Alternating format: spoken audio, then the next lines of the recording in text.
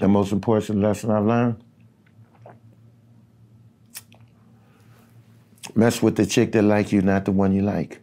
The one you like, you're gonna accept all kind of stuff out of it. And y'all know it's true.